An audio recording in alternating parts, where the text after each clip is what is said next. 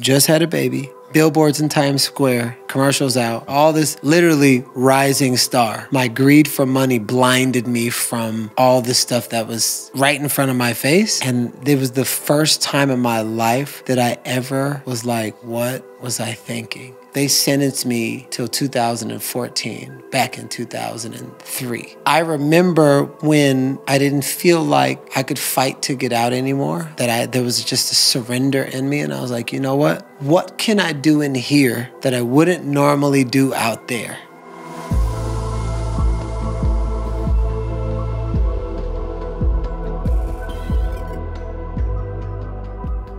Garrain Jones. Mike Jones. Mike Jones. I had to say that. I was like, Garrain Jones. Welcome to Laguna and welcome to Wake the Fake Up. It's great to have you here in person in the material.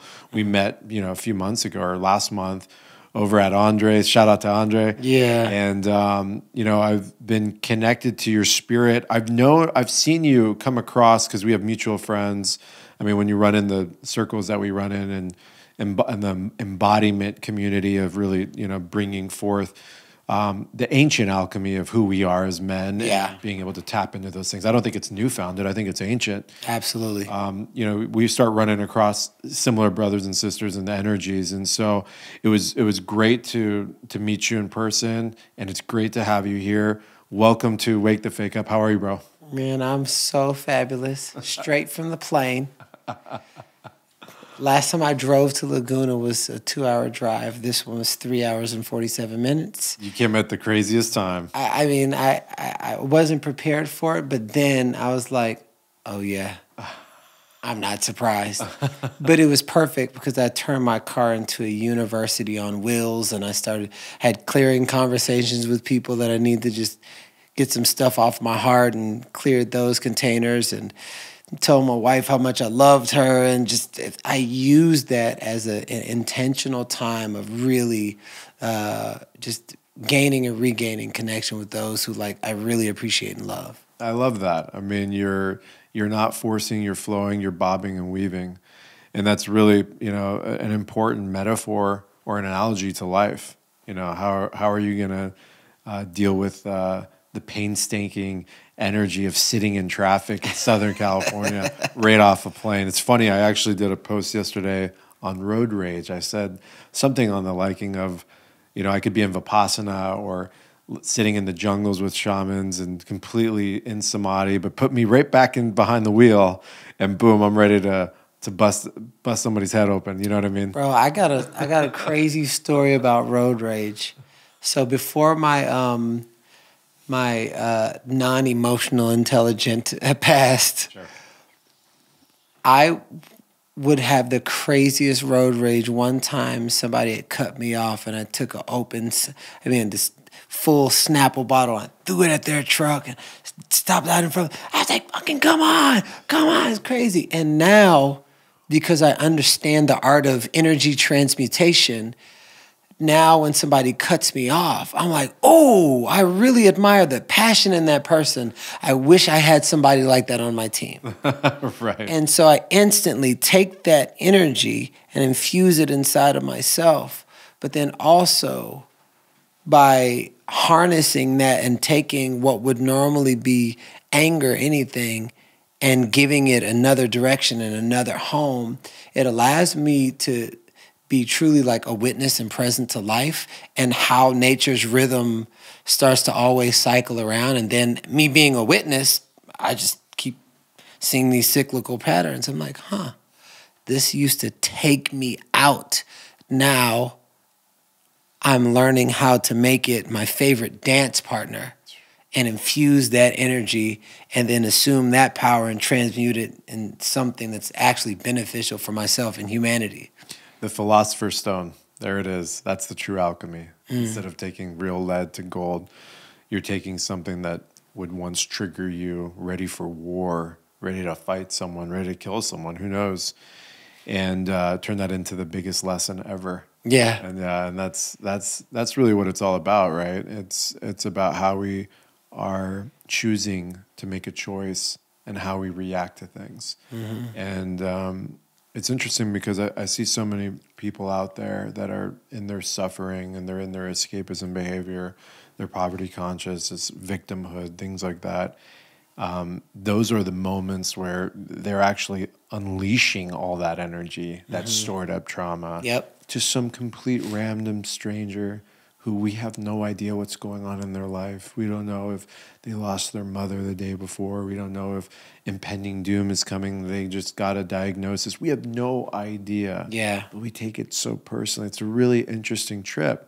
And I think it's a good thing to study from a different vantage point, to learn more about ourselves and learn how we cope with things and handle things. So that's awesome that you've had that experience. I've fought in people. I remember when I was 21, 22, I brawled people on the streets. I got into boxing matches, and then it's like, all right, time out. We got back into it, and then finally shake hands. A lot of handshaking at the end of these boxing sessions, but just over someone cutting you off. It's really interesting, that realm of thought.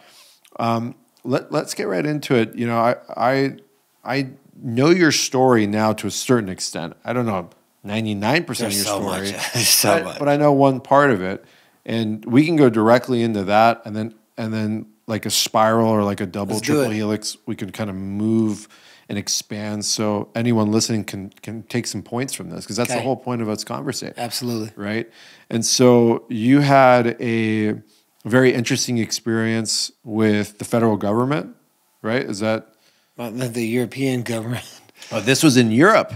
When I was in prison, yeah. Oh, okay. I thought this was in domestic U.S. No, this is me overseas serving a 12-year sentence for smuggling drugs from one country to another, focused on money and money only. Yeah. What happened? So I had a girlfriend, I think it was like 2001, and she lived in France. So I followed her to France, just chasing women. And you chased a French girlfriend all the way to France? Oh, absolutely. I love it. She was, I won't say what year, but she was Miss France. Okay, there you go. Yeah. Right, good for you. And I was over there, and she was out of town one day, and then I was in a nightclub, and I saw a familiar face, someone who I knew of from LA. I didn't know them, but I knew of them. And when you're in a different country and you just see a familiar face, especially when you're in a country where it's a completely different language than the one that you grew up with. I saw somebody who spoke English and from the same city that I'm from. Complete magnetized to that person. It just literally amplifies. Absolutely. So I see them, I see the cars they drive, the bottles they have, the models that are around them, and I always knew I was supposed to have a life that was big like that. I didn't know how I was going to get it. So the only frame of reference was asking, how do I get it? So I literally, in conversation, was talking to these guys and asking, I was like, how can I get a life like yours? How can I do this? And one thing led to another, and without saying too much, because it's a lot that I can't talk about. Sure. One thing led to another, and in about 2 days, I was driving a luxury vehicle over the border onto the ferry and into Rotterdam. And my only job was to get the car there. They'll pay me 4,000 pounds cash. At that time, it was 2.3 US dollars. I mean, 2.3 US dollars equaled 1 pound. Right. So you can do the math. Yeah. I'd never had that fast cash and that way. I'm like, this is not a long drive to get 4,000. Well, I did the route 7 times in the amount of 2 months. So I kept flying into town, doing the same thing, flying into town, doing the same thing. That's like, that greed is like, just one more. Of course. Just one more. Yeah. So the last just one more, they flew me into France. And everything about it felt wrong, because I was like, UK to Rotterdam, UK to Rotterdam. This time is France to the UK.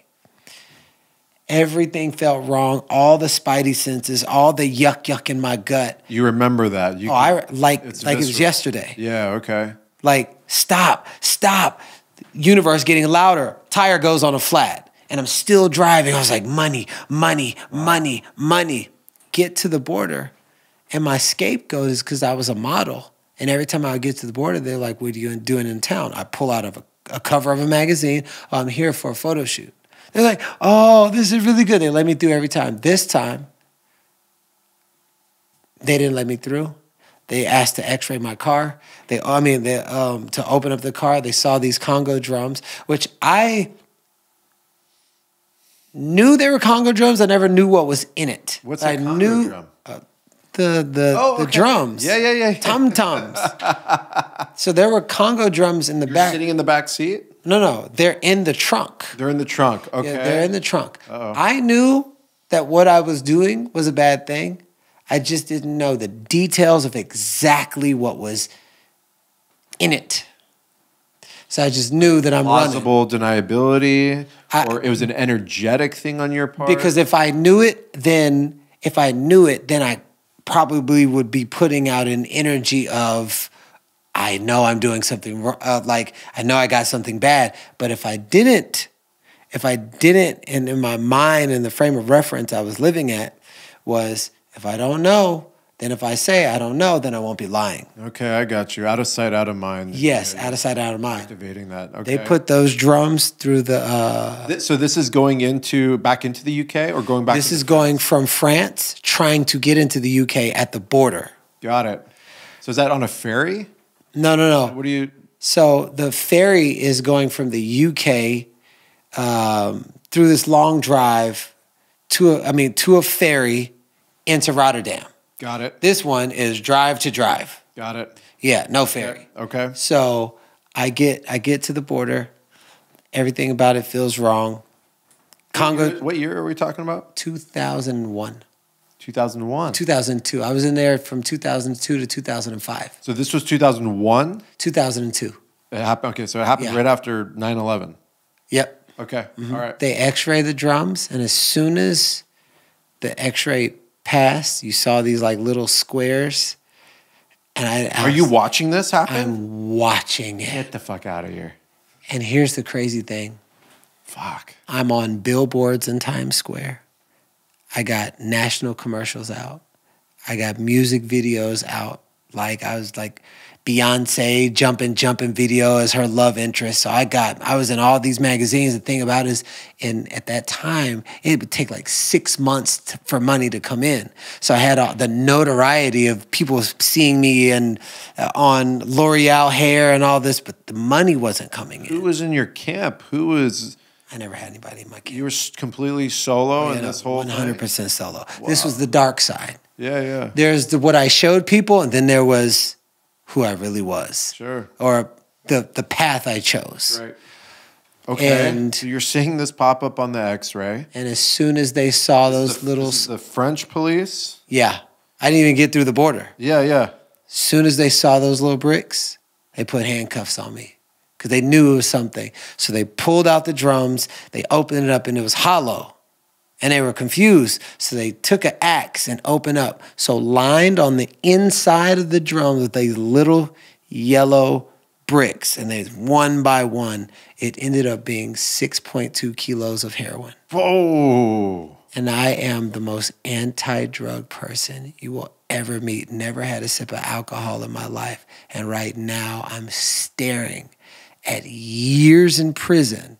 You're staring at the unknown, actually. The unknown. You have no idea. No idea. No clue what their jurisdiction is, what their laws are. This is crazy. Right after 9/11. I mean, there's whole implications are through the roof. It was during the time where the entire world Europe hated George Bush. Yeah, of course. So I was associated because I was America. The only thing that saved me, because I was a black man with tattoos, and a lot of gangsters that were in prison pattern their life off of the gangster rap and things like that. So they immediately associated me. They're like, fuck George Bush and things. I was like, yeah, no, I get you. I get you. And wait. Hold on. Yeah. It's a whole thing. Yeah, that's a whole thing. And look, like we're going to get into the cool stuff, but this is a really cool story actually, because I'm not saying this is a cool story, but this is wild. Yeah. This is like one of those documentaries that they have on getting locked up overseas, some shit like that. What's funny is I literally have a documentary out on Locked Up Abroad and VH1 for the same story. That's the best ever. Okay. I mean, fuck it. You know, why not? I mean, yeah. Let's let's get it out there. You know, some person who's probably got the same karma energetically as you might be forced into the same decisions. This isn't a needle in a haystack. This happens all the time. Yeah. Right? People get preyed upon. There's so many different routes here. So immediately, what are you thinking in that situation? Who's at home? Like, where's your family? Just had a baby. You just had a baby. I thought this came probably a year or two after this. Oof. Just had a baby. With the French woman? No, the woman in America. That's never. So just had a baby. Billboards in Times Square, commercials out. Yeah. All this literally rising star. Yeah. My greed for money blinded me from all this stuff that was right in front of my face. Yeah. And it was the first time in my life that I ever was like, what was I thinking? Every girl I'd ever slept with, every car I ever broken into, every house I ever broken into, I never felt any level of remorse. Of course, yeah. In that moment, everything that I thought I got away with, I was like, oh my God. I thought I escaped karma. And so instantly I'm like, I'm not even going to prison for what this is. This is a combination of years of things that I thought I got away with coming back to me and saying, hey, told you I'd come back to you. Right. So I was deathly afraid. I was scared. I was like, yo, I can fight. I don't know prison fight. I don't know the unknown. You didn't know their judicial system. No, I didn't know anything. So what happened? Did they send someone from the U.S. diplomat to Not until like after a week. Okay, so they put you in a cell. Yeah. They treated you as like this is a villain, right? So they put me in a big deal over there. They put me in a holding cell first. Yeah. So I was in a holding cell for a whole week. They gave me 1 square of bread per day. I didn't get to brush my teeth, didn't get to shower, sleeping on a cold floor with just my jacket. And every single day they would bring me in and try to get me to snitch on who I was working for. Sure. But unfortunately, the person I was working, who I was working for, is kids went to the same school as my daughter. And so the decision is, I say his name, he knows where my daughter goes to school. Yeah. And these aren't the kind of people that you play those kind of games. So yeah, well, if you make a decision to get into to do these types of actions, you hold that code. So I took it. Yeah. For everything. Yeah. And from there, they put me in a French prison. Now in America, you get your first phone call right away. Yeah. I got my first phone call after a year. After a year? 1 year. So someone had to, I mean, you had all these things going on in your life. You're on billboards, you have all these different things. Someone realized you're not here. Yeah, so consulate came, got a hold of my mom, and because Where did you grow up? I originally grew up in Houston, Texas, and then moved to LA and lived in LA for 21 years, and now I'm back in Austin, Texas. Right. So so technically you were from LA during that moment. Yeah. Okay. Yeah. So they contact your mom. Yeah. So they contact my mom, the consulate, let her know what's going on, because no one could, you couldn't just write a letter. The people that were local could write a letter and they get there in 2 days. Yeah. Because I was in there for drugs, they had to screen and decode every single thing. And it would literally take me 2 months to get one letter home. And then that amount of time, maybe a month for it to come back. Right. So everything's at this snail space. Yeah. So yeah. Wow. Yeah, bro. Oh man, that's heavy, dude. I've had some, run-ins, and I've had some experience with law enforcement. As a kid, I was wilding out and stuff like that. And I know that feeling of being held. It's a total trip. It's a mind trip, especially energetically for some people. Yeah. You can't comprehend it. And so at that moment, you had to just drop into here, I'm assuming, deep, deep, deep. I was afraid because of the stories that I watch on TV, because the Scared Straight and all this other stuff. I never knew anything about like how European prisons are.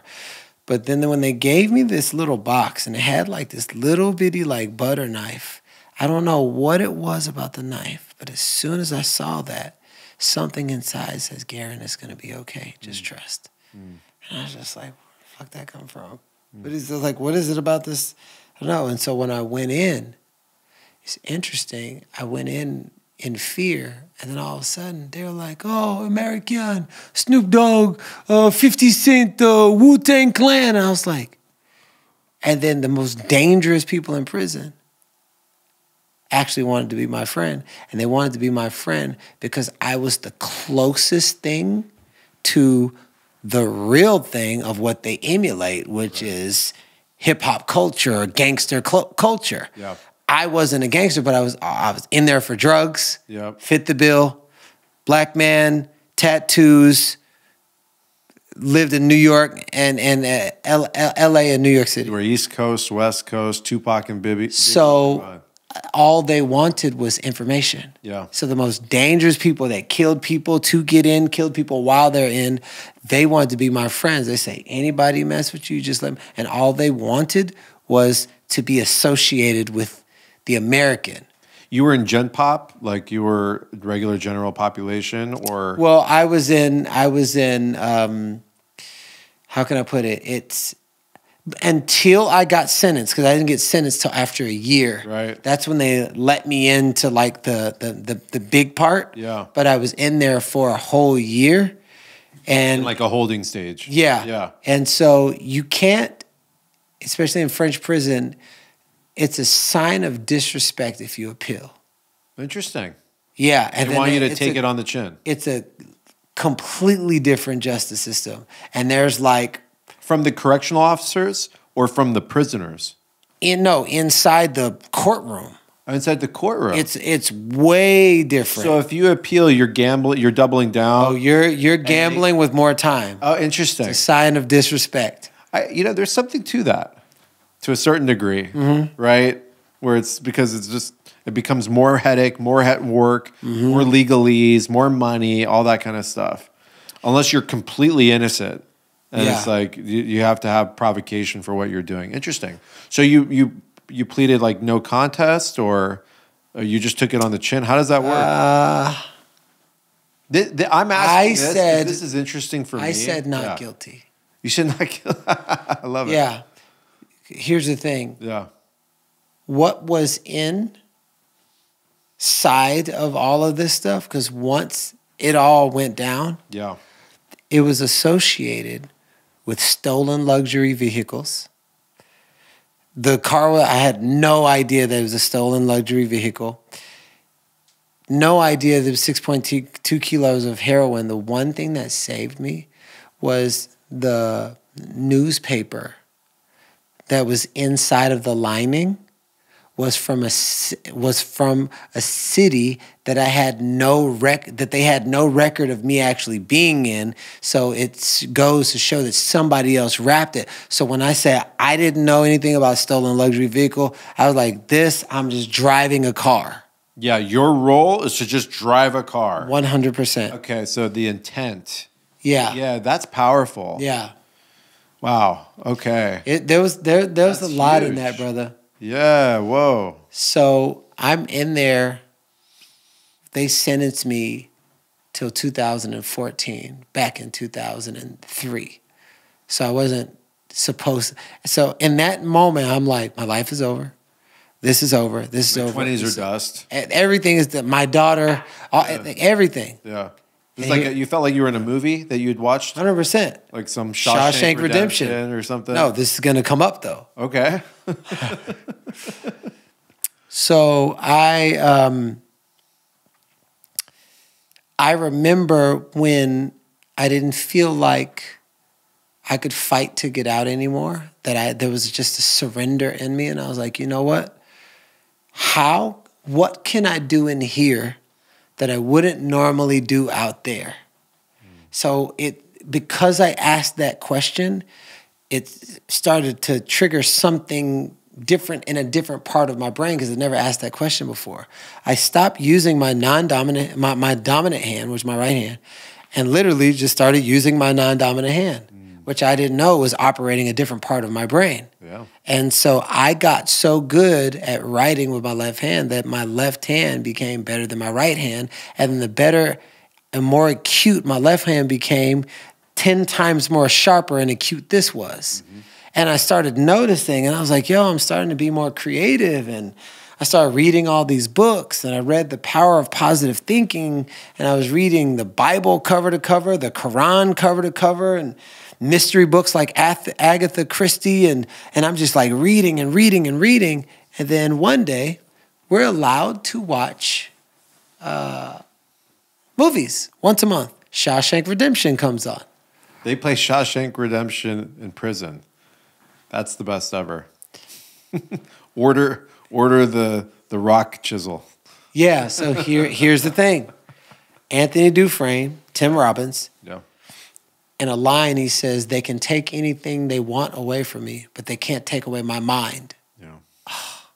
Soon as I heard that, and I'd seen that movie to before. Red, right? He said that to Red? Yeah. So I'd seen the movie before, but being in prison and watching the movie, and I was like, oh my God, I know why I'm in prison.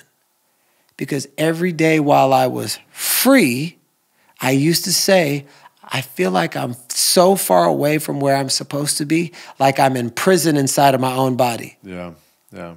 And I was literally far away from where I was supposed to be in prison. Right. And I said, if I can think myself to prison, well, in that case, I'm a free man. Yeah. What would a free person do? What would a free... And a voice inside says, Garrain, everything you used to love to do when you were a kid. What did I used to love to do? Oh, I used to love to run. That made me feel free. I used to love to sing. I used to love to dance and do visual arts and everything. So I started doing it. I was drawing and painting, and an inmate, I was painting portraits of their family members. And they're like, oh, thank you, in tears. Do you want anything? No, I was so fulfilled with whatever was welling up inside of me. And it was just easy for me to just share that joy. And then I love to motivate people. So I learned French to speak fluent French, and I was just motivating people, and then it'd be a crowd of people around me just hearing me talk. And it was just something I was giving away.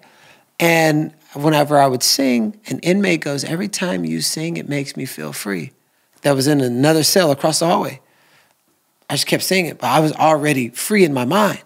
And I was just sharing, but that's what I used to do when I was a little kid. But my greatest joy, my greatest sense of passion, desire, freedom, like literally time stops where all my downloads come from, is when I'm just running. Not running for time, not running for abs or workout. Just running is my form of moving meditation that I know now. But back then, a little voice says, Garrain, run. You love to run. Nobody was running at that time. I saw stabs, drug deals, fights, all this kind of stuff. Then one day I started running. 30 days, 60-something inmates was running with me. So it went from nobody to me just doing what I love. Your embodiment.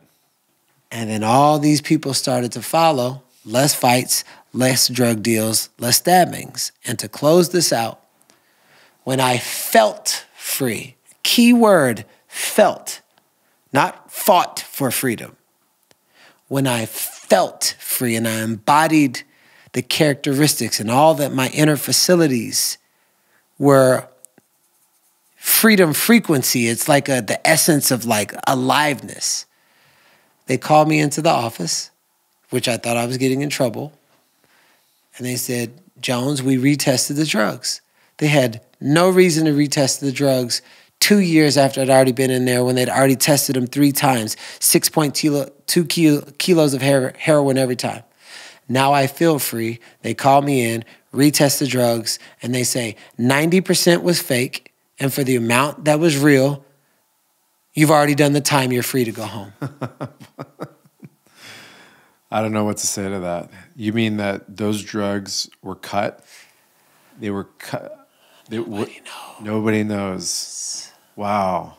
Wow, the biology of belief is real. But I will tell you this. Now knowing, I won't say now knowing what I know, but my favorite thing to do when I was a little kid was puzzles. I love patterns and puzzles. Yeah, same.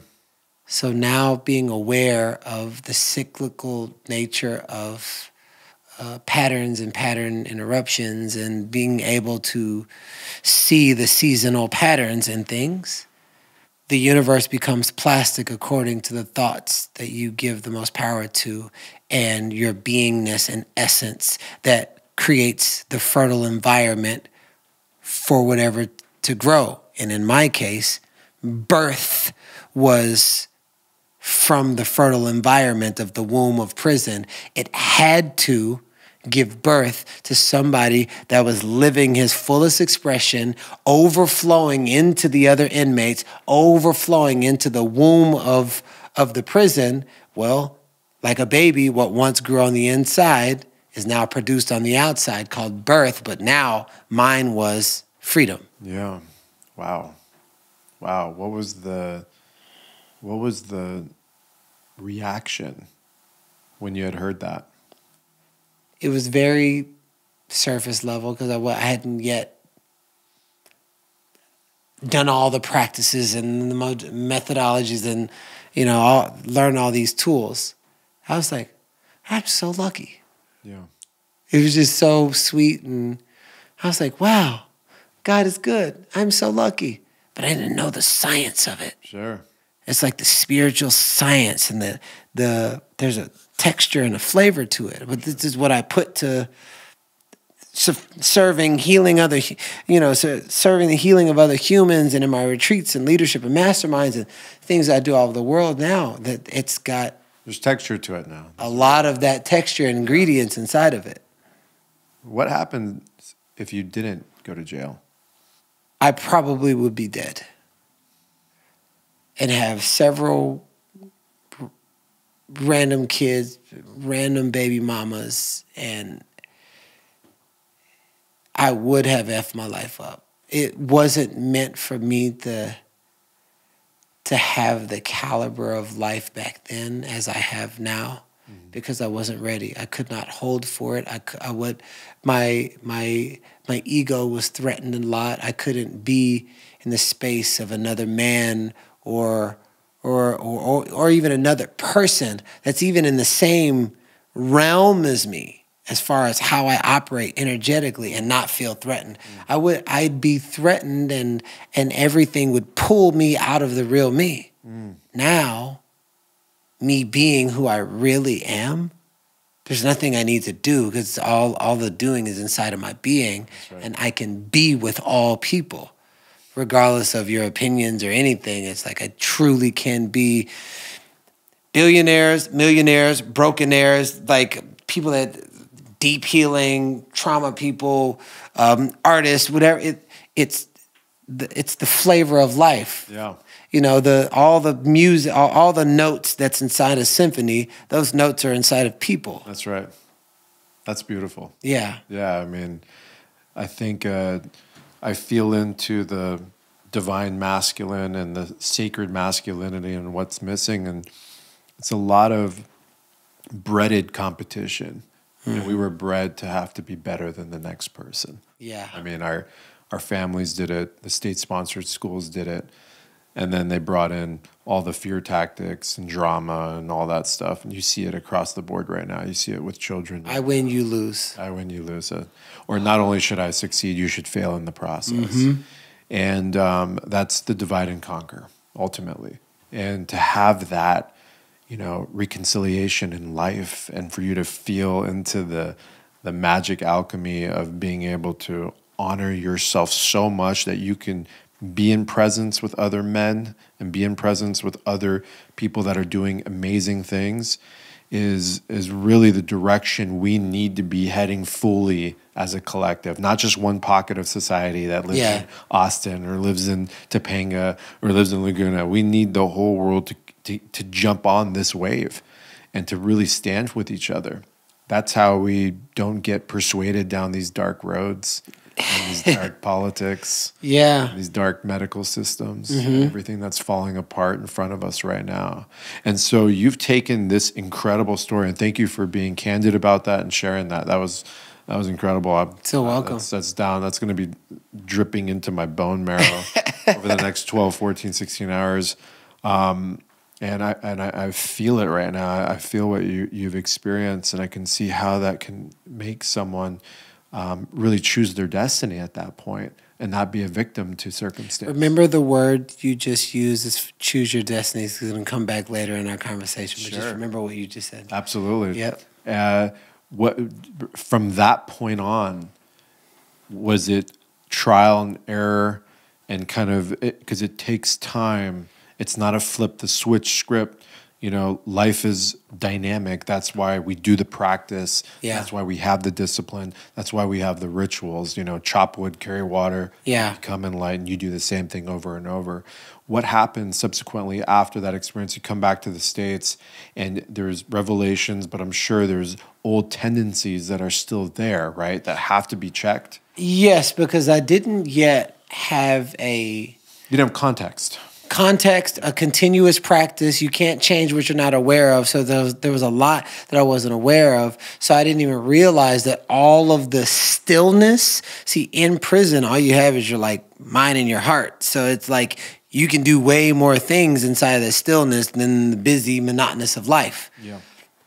So once I left prison, well, I wrote like 20 songs in prison from birds that I heard outside my jail cell, because there was like a soccer pitch like right on the outside, and I can hear these birds, and I'm like, oh, that's a do do do do, and I'd hear these melodies, and I'd hear like these little knocks, and I would turn them into music in my head, and I would write songs into music from my head. So I said, you know, my goal is to get a record deal when I get out. I don't know how, I don't know who, I've got these songs, and this is what I'm gonna do. So I get out, and I have a... You're back in LA? I'm back in LA. Yep. 2005? 2005. Yep. And I have he's like brother, cousin, somebody who's so close that you're just like the endearment of, you call him a brother. They become family. Yeah. So D. Ray Davis is a comedian, and he allowed me to stay at his house, and he was like, man, I'll give you money, food, I'll give you a car, buy you clothes, everything. He's like, you want to be a singer, right? And I was like, yeah. He said, don't come home unless you have a song. Mm. I knew nobody, had no money, no producer, no nothing.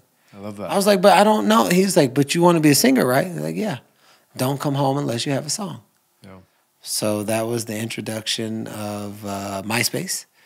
And so I got on, and I didn't have any music. All I had was like shirtless pictures, saying that I was a singer.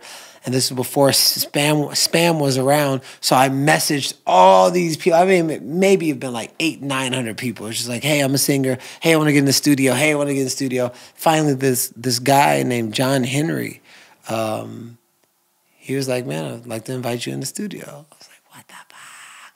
So I record a song.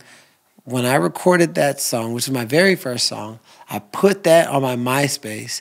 And then when I was on that MySpace, all of a sudden, all these producers that I hit up in the past start hitting me back. Bro, 30 days, I had 28 songs.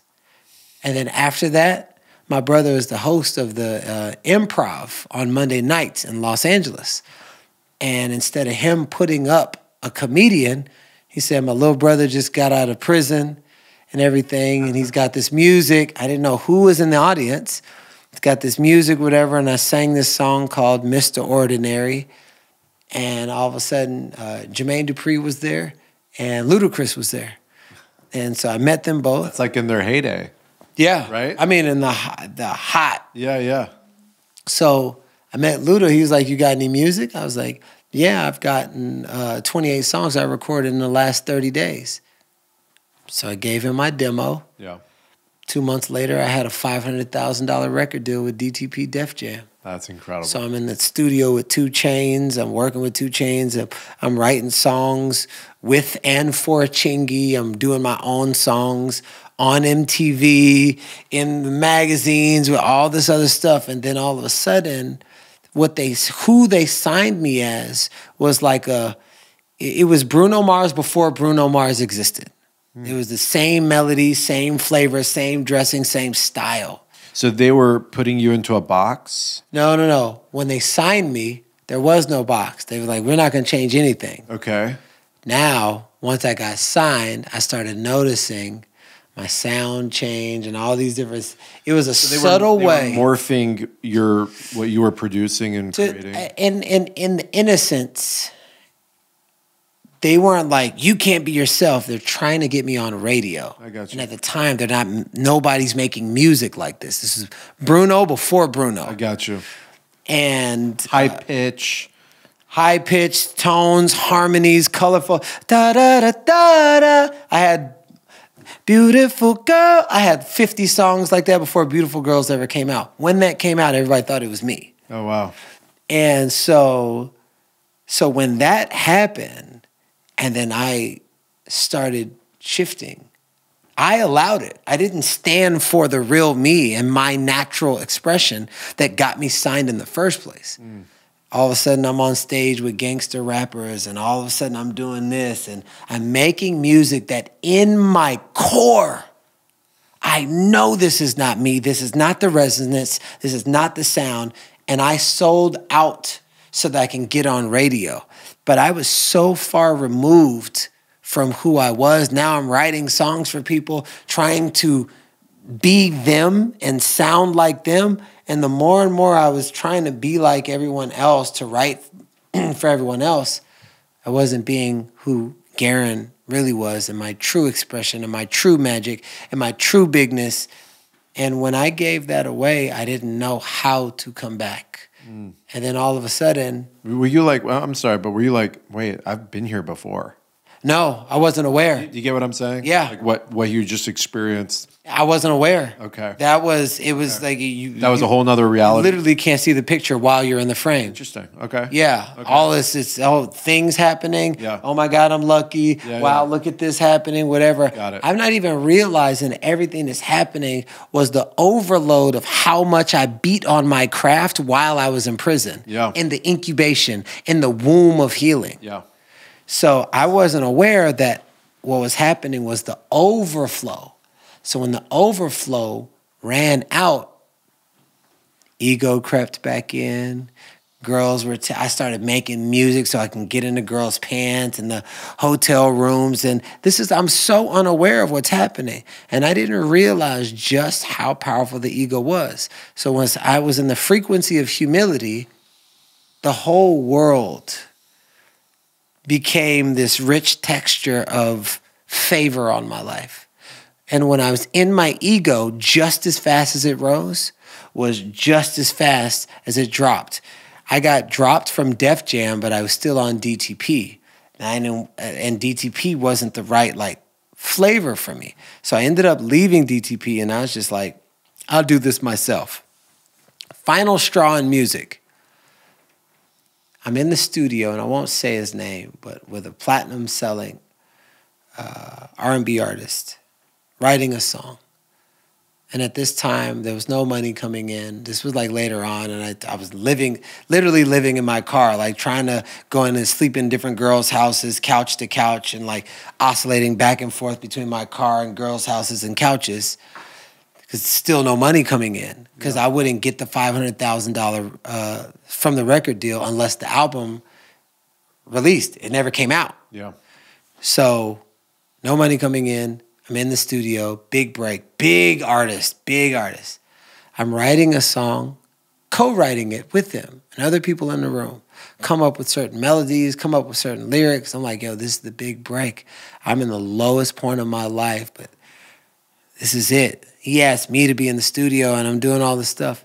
Next thing you know, I emailed the manager. They said, oh, no, they completely changed the whole song, so there won't be any credit because they just rearranged the whole song. The song comes out. Exact same song. Same lyrics. People that weren't even in the studio that night got credit. I got left off. It goes #1. It wins a Grammy. Sells 2 million records. So I'm watching while I'm in debt, struggling. A record I co-wrote, win a Grammy, sell 2 million records, go #1. Wow. And that's when I said, fuck music, fuck these people. They're like, oh no, you got to pay your dues. No, fuck these dues. Yeah. I'm not this, whatever this weird shit is, y'all can keep all of that. I'm going to figure out a way to build myself up. I don't know how. I don't know how long it's going to take. And that's when I just went in. But that's when I went dark. That's when I went cold. That's when I just went, put on 25, 30 pounds. And, it's a tipping point. Oh, super tipping point. I left music. That parasitic. Yeah. Mode, yeah. Yeah. It's like, fuck the world. That's Tupac style. Yeah. Like, fuck the world, fuck me, everybody. Yeah. I didn't realize how many friends I left in the entertainment industry. I completely, because I had like, out. Yeah. The only thing I had available to me was my car. So I said, you know what? I can't take away my car. Take away the deal, take away this, take away my, at that time, like, I was trying to repair a relationship with my first daughter. If you don't love yourself, how are you going to give what you know what I'm saying? But I wasn't even know that. So I was shame, guilt. My mom's dying in the hospital. I'm an ex-convict, black man in America, deadbeat. You know what I'm saying? I'm literally all of the statistics where people, it's the 1% of the 1% of the 1% who don't make it out. And if they do, they can't articulate it. Yeah. They're like in the brain. There's no toolbox, and it's just desperation mode at that point. And that's why people are driven to do the craziest shit at that point. And it's not rocket science why that happens. Yeah. So you're right there. So you have every box right checked. There. Yeah. Yeah. 3:43 in the morning, August 2011. This is when I had already tried to kill myself twice. Girlfriend had just broken up with me because I couldn't get my life together. Mom dying in the hospital, colostomy bag, like all my family's overweight and everything. And I was just like, man, this fucking life. And I just cried out, okay, I'm tired of fighting. I don't want to fight anymore. I want to be healthy. I want to be happy. I want to be surrounded by nothing but positive people. I just want to inspire people. And I want to make a bunch of money. But I want the money to represent something that I passionately believe in, that I would do for free. Just show me a sign. Show me a sign. Show me a sign. And then there was silence. A week goes by and a homeless guy comes up to me while I'm at the gas station with my last $2. And in LA, you can't even get a gallon of gas with $2. Asks me for money, and I say, you have more money than me. And the homeless guy, which I feel was my angel, said, change your mindset, change your life, and walks away. And it was right there that the seed of transformation was planted, and I wasn't even aware. But it was right there. I've heard people say motivational words, but not words that harness the energy to stop me in my tracks and every thought I've ever had in my life and cause a conscious interrupt. Change your mind. So is my life a lie because of how I've been thinking? Change your life. Change your mindset. Change your life. So if I do the opposite of everything I would normally do in areas of my life where I'm not happy, my life will change. Well, I was unhappy. I was a womanizer. I was full of pride and ego. I was a lone wolf. I talked about people behind their back. I didn't have any relationship with my family, didn't have a relationship with my daughter. And so then this little magical seed of change your mindset, change your life I couldn't get it out of my head. It became my favorite song. Change your mindset, change your life, change your mind. Okay, there's some escalators. Change your mindset, change your life. So I'm gonna take the stairs. And so I started practicing. And I didn't know I was practicing, but I just kept doing the opposite of everything that I could easily do. Well, an object in motion stays in motion. So when bigger things came about, oh, Garrain, you want to go to the club and get these hoes? Change your mindset, change your love. No, I'm good. Then I started practicing eating healthy. I started looking for a healthy, active lifestyle community. I started practicing reading books instead of scrolling or watching TV or whatever it was, and doing the opposite in all of those areas that was going to hell in a handbasket with an elephant and 2 tons taped to it. And those became little gateways to heaven on earth. The Alice in Wonderland door where it stretched to fit her size, and all she had to do was walk through it. I walked through change, and I walked through the valley of the shadow of death, which was my past, and literally rewrote it by flipping what I was domesticated in, and that one seed of transformation then has my life as a direct flip. So if you can imagine the prison, imagine the dis, now imagine the opposite. Hallelujah. Momentum. Mm-hmm. Yeah, that's incredible. What year is that? 2000. And so I get out in 2005, but I was just numb with emotions all the way till 2011. Okay, so 2012, 2013, Garrain starts to remember who he is.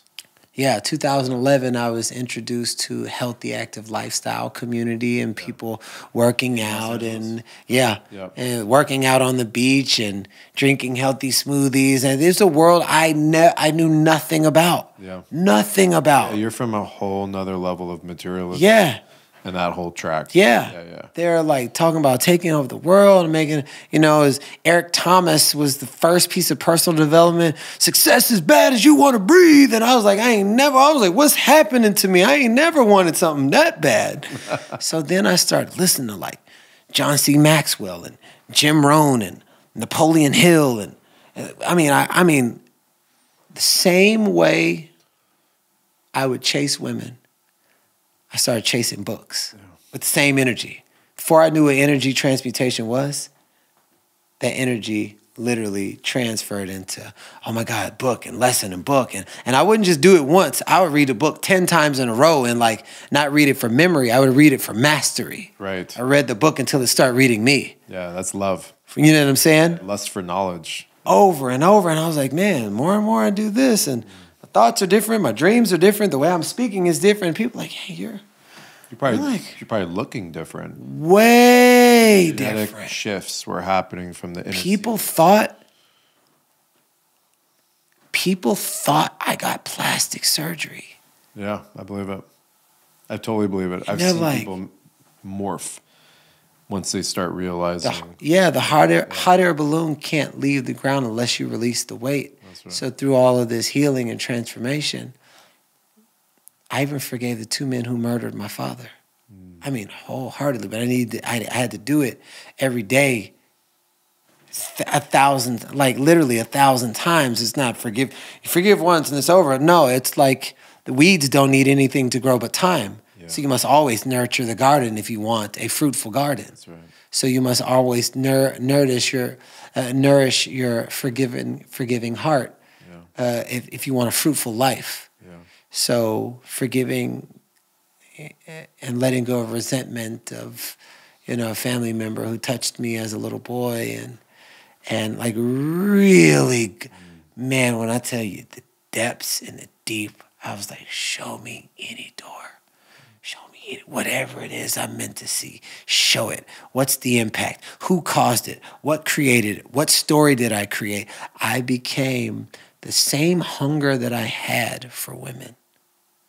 And there's nothing wrong with loving the fruits of life and just literally, but when I gave it power and I didn't have myself, that's what was wrong. Right. So my lust and losing myself in food and women, I then turned it towards knowledge. Yeah. Reading. No music, no TV. It's literally that level of knowledge, and most people don't do as much. I read The Power of Positive Thinking over 350 times between the paperback and audiobook. So I just kept going, doing 10-day silent retreats, 5 days in complete dark, and doing mastery and transformation training, all of this healing. I mean, it was the level of which I beat on my craft, wanting to get to know who I really am deep down on the inside, developing the great depths of trust. I didn't realize great depths of trust leads to great depths of intuition. You do not get access to true intuition. You get like little spigots of it, but true intuition is birthed from deep trust, not of other people, of yourself. So that became the fruits of the tree of the evolution of Garrain, while being the world's greatest student and a leader simultaneously. This is unbelievable, the story that is unfolding right now for people to be listening to, because there's a lot of parallels between the two of us in many ways. You know, I once too had a lot of I would say the lusts and the frequency of domination and the frequency of wanting to take over the world and all of those things that was surmised into my I would say into my brain, into my heart, into my system, that I had to push forward with such alpha energy and such testosterone throughout my mid-20s, and then this finally snap out of it through a near-death experience. Melt away. I felt something. You didn't have to tell me, but I felt whatever you're about to share. I could feel it in my soul. Yeah, hearing you and being witness to this story is just churning every cell in my body. It's, creating desire for me to want to keep going further and further and further. And I know there was years from 2016 to 2018 before my father got sick that all I was doing was investigating myself. Everything shut off. All the sound, all the music, all the women, all the noise, all the TV, all that stuff. And it was just paralyzing myself in the darkness. 9-point death meditation, in the jungles, shaman training, near-death experiences every weekend with entheogens, continuing to explore and explore, never-ending quest of finding myself and finding my true identity. And there was moments there where I didn't think I was going to make it out, and I was trusting the process, and I was okay with it. The act of dying before dying, the samadhi and the release of all that. And as cathartic as it was the ground floor of becoming the new flower and the blossom, and to really hold reverence for people and showing up for humanity, not by telling people what they're doing wrong, but just being the embodiment. And right now in your life, this is the pillars that you hold. This is the pillars you hold for your partner, for your children, for your entire community. I feel like you've taken centuries, if not millenniums, of karma that has ended up into your life, and have been able to stop it right there and metamorphic and morphogenically evolve it into the most beautiful story of all time. And I'm just telling you as a brother to witness, because I didn't know much of this. And so I'm in a ceremony right now with you. And today's been a very, very powerful day. I've had some midwives on here and some really powerful women and feminine energy. And what I'm getting from you also is a really beautiful feminine energy, meaning the witness of self, and to be able to sit in the pain and accept and move on and realize that's not your story. That's not who you are. And you're continuing to share this through your men's work. Is that where you're at right now? No, it's, I have different projects. I know that because 95% of my audience is powerful, driven women. However, I think same with mine. I know that the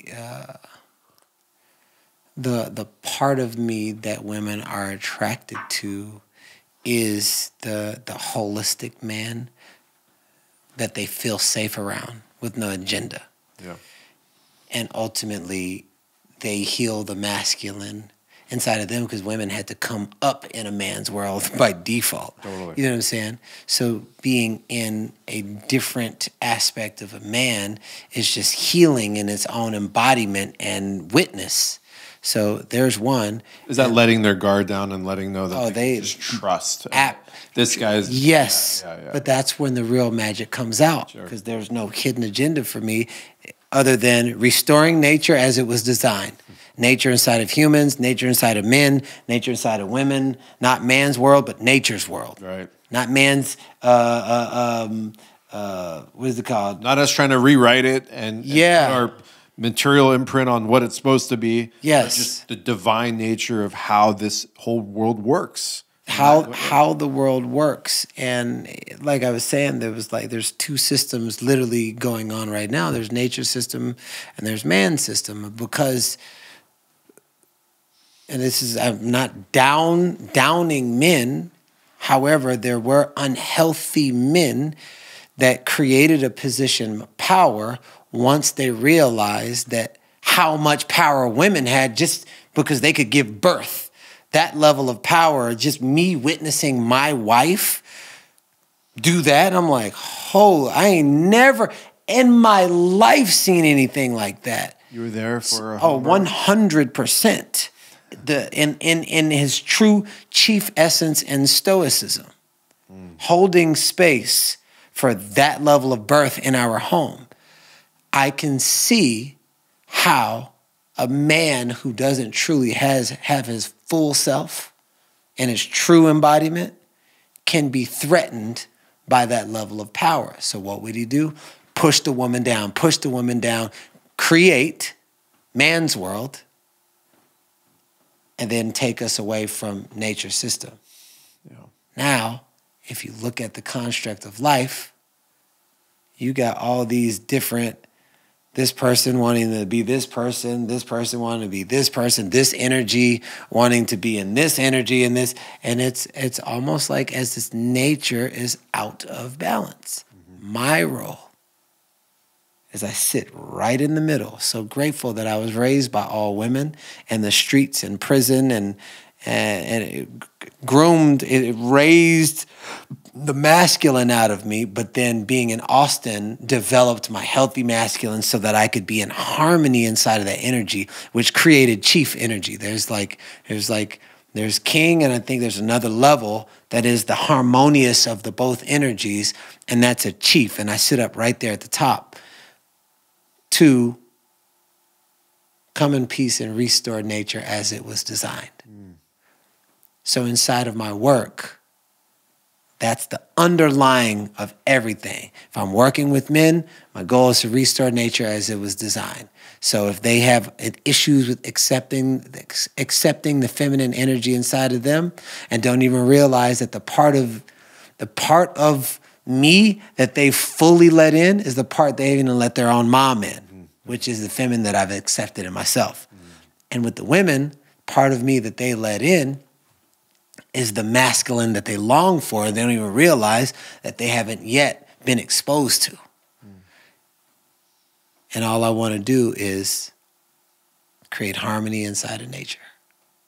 So there's the men's work. There's my own retreats, but my retreats are 90% women. It's called Awaken the Artist Within. The artist is the little kid inside before life stripped away all your powers. I teach people how to safely tap back into that energy. It unlocks a power. Name of my company is called Artist Power. And so it's a great place for healing, freedom to express who you really are, that deep level of safety, and all walks of life and all different genres of how much money they all come, because what they want is full expression, full embodiment. They don't want to overcompensate. And they're just like, man, what's my true sacred note in life? I support people in finding that so they can use their true expression, their true voice. Book, leadership, courses, masterminds, retreats, all of that comes from the deep well of that. That's beautiful. It's a living, breathing embodiment that's consistently evolving as you evolve, right? Yeah. As you raise your child, as you have more experiences. And that is... for me, sitting here with Garrain and receiving this, I immediately feel into how many people could experience this type of opportunity and literally drastically change their entire life and their entire perspective of life and the trajectory of where they're going. It's never too late. It's never too late to get out of your own way. And a lot of this is just coming down to unlearning, a lot of the systems that have been embedded into us, a lot of the fear programming and a lot of the sick escapism habits. There's just, most people are just not in a place to practice self-love. They might not feel that they're worthy of it for whatever reason. It could be one traumatic experience at age 3. It could be what happened when they were in the womb. It could be anything. And it's never too late. And you're a perfect example, a shiny example of that, and illuminating pure love. And I'm just thinking about my father, and I'm thinking about so many people that just have been trapped in their circumstances and said, this is just the facts of life. This is the facts of life. Fuck that. That's not the case, especially if you're hearing this. Because some kind of karma brought you into this audio file with this frequency coming through.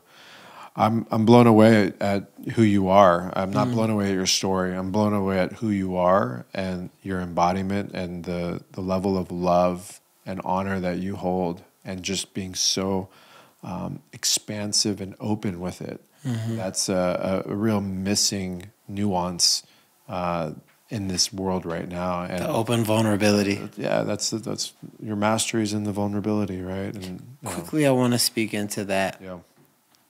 I never would have been open and vulnerable because everybody's got things that they're probably afraid to share. What's mom gonna think? Then one day, I wrote a letter from my big self to my little self, apologizing to little Garrain for leaving him, for abandoning him. Like I thought, like my dad abandoned me. It's like, no, like the original abandonment is when you abandon what you loved as a child. Probably for sake of approval or anything else like that. But I apologize to little Garrain for leaving him. And then I switched to my non-dominant hand and I wrote a letter from little Garrain to big Garrain. I was not prepared for the emotions that came up. And then all of a sudden, all this stuff that I stuffed down just came up. And I was like, you fucking left me. You left me. And I'm crying. And I was like, oh my God. No. We get to bring them two back together. And I went on Facebook.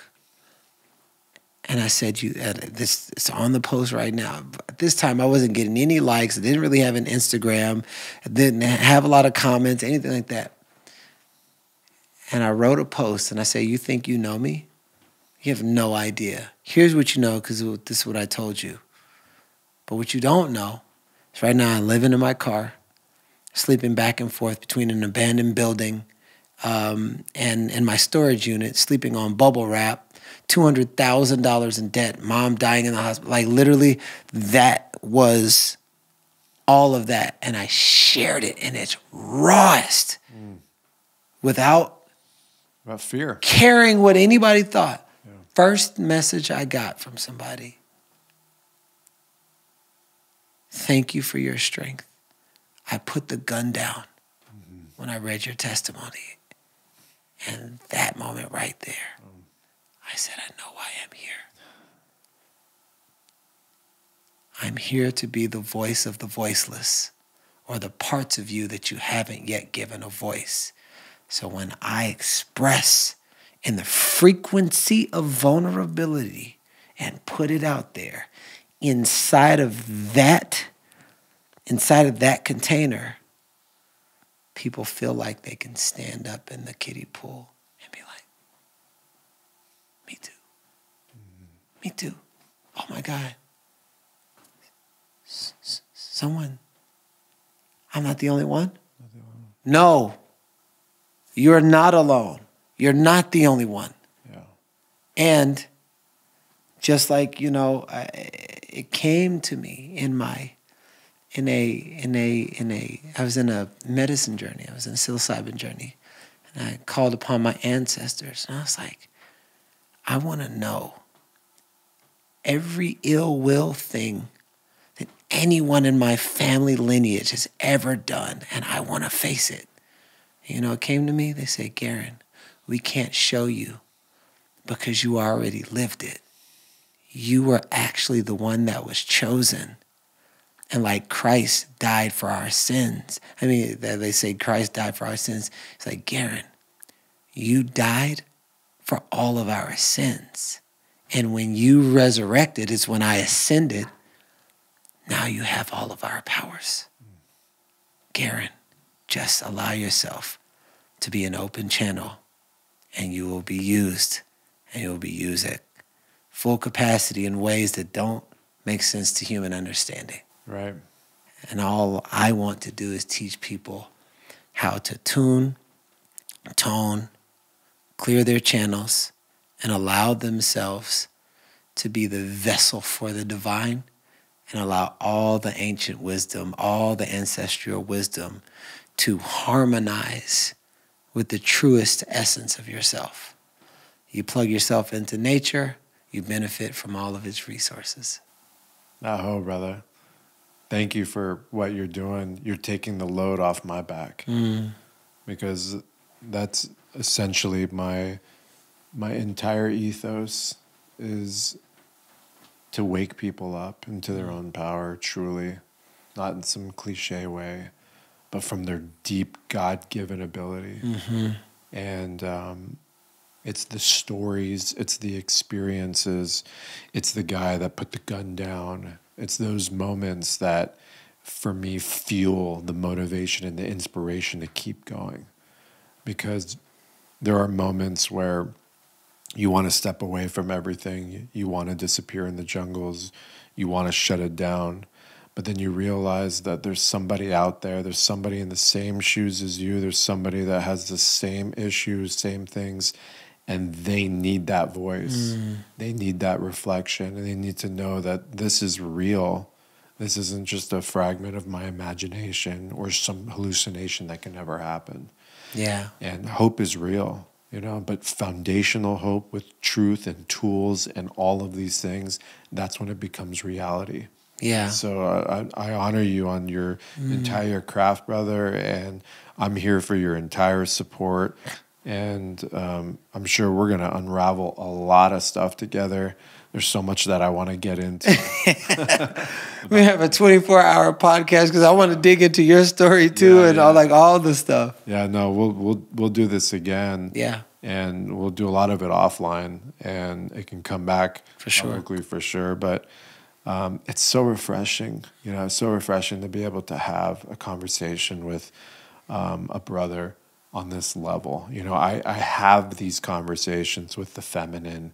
We get into these areas of vulnerability and sadness and what is hurting the little child within. And that happens a lot, and it's beautiful. It's a little bit different when you're doing it with your brother.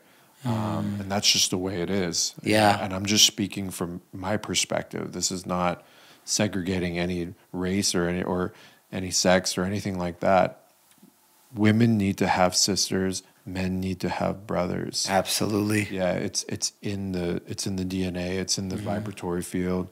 It's in our pheromones. It's everything to it.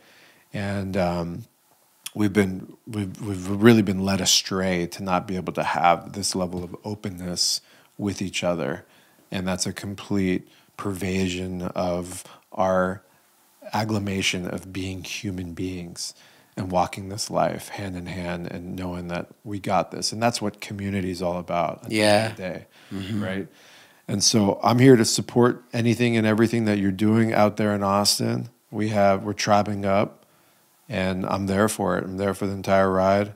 This is hopefully you can make it out. I have my Awaken the Artist Within retreat, May 18th through the 22nd. We got 75 rooms, and this is in Austin? Yes. Oh man, it's a really powerful container. Cool. Yeah. May 18th? May 18th through the 22nd. Okay. Maybe we're not going to Japan anymore, so I think that might be a possibility. This is a men's retreat? I would say it again. This is a co-ed or co-ed? Yeah. Okay. Yeah. No, it'll be 80% women. It'll be 90% women. 90% women. Yeah. Okay. All right. Well, I'm definitely coming. Yeah. No, it'll be a beautiful space, and the reason why it's so powerful and healing is because the level of deep safe. Yeah. The deep safety, when that nervous system, especially in a woman, feels safe, she will show who she really is in all her messy, and then turn that into a message.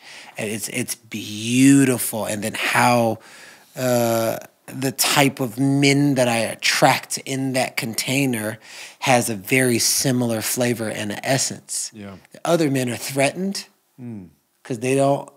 You come into a container with me, you'll be confronted with yourself. Sure. Because there's no hidden agenda inside of that space, but that's why it's so powerful. Yeah. You can feel the texture of it. Yeah. Because that's the level of safety I need to be the level of deep channel and access the beyond human that happens in there. I tell people all the time, if you can imagine Rufio from Peter Pan, Tony Robbins, and Harry Potter and the Hogwarts, and then you blend it up, but way more Hogwarts, you get Garrain Jones. That's awesome. And this is what happens at my retreats. I know the Rufio. I don't know the Harry Potter Hogwarts too much. But Wizards. Talking about just wizardry. Wizardry. Yeah. Like there's an aspect inside of that level of safety and permission where I get used. Well, we'll just say the vessel called Garrain gets used in a way that. Wait, what? Yeah. And because of how I lead other leaders, then it becomes one body that orchestrates this entire symphony of healing and revealing and reviving and fun and adventure and magic. It's to truly be a kid again without trying to put on and trying to have fake fun. Whatever's in the way of your real joy and your real fun and your real level of deep play and creativity, it often gets removed. And then what's always been there comes to the surface. I love it. Yep. Yeah, that's the art of healing, my friend. And that's contagious. That spreads like wildfire. Yeah. You know, people want to be around that. They want to remember. They've forgotten what they've forgotten. And all of a sudden, they get that blooming energy. And my background, I'm an anthroposophist. And at the culmination of that entire philosophy is the moment you forget your inner child is the moment you become rigid. And rigidity becomes solidified, and solidification becomes calcification. And from there, dis-ease starts to take effect. And you leave the health span into the disease span. And so I've studied this and researched this, and I've read countless peer-reviewed published studies, psychosomatic studies on this very topic, that you're actually injecting back into the lives of men and women. And it's valid to the highest level, and it's real. And I think that I'd like to come shake it off over there and get into the authentic child version of Shervin. That would be so fun. Yeah, and just go absolutely berserk. Yeah. I spend a lot of time with my cousin David Wolf, and he's the embodiment of a child. And in every state, everything is an adventure. Everything is an experience. He's completely disconnected from anything of the material world. And he was my mentor growing up. He tutored me in all things science, life, everything. And every time I'm around him, I actually feel like I'm 12 years young again. And it's an adventure. And I almost now feel, he's 11 years older than me. I feel like I'm older than him at times because of just the all the left brain stuff that I have in my field. And ultimately, I see the path of childhood coming back. The Benjamin Button is coming back. And I'm ready for it. So, hey, man. Bro, I want to show you this. Yeah, let's check it out. I want to show you this in my phone. I'm going to show you a picture of when I was 30, literally 34. Okay. And then a picture of me last year. So in this picture right here,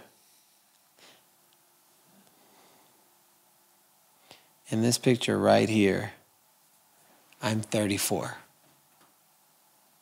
Wow. Now look at the side by side. Wow.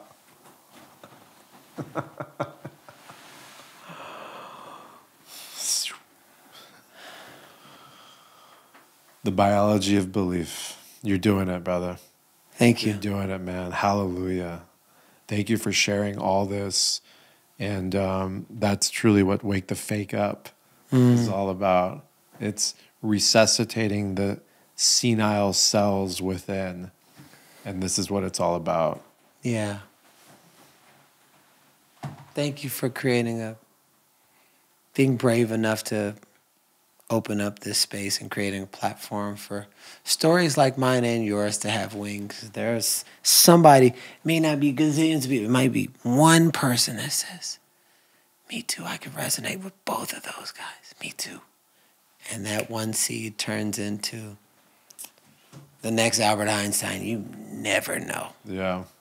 That seed becomes the redwood forest. We just keep planting them, Yeah, bro.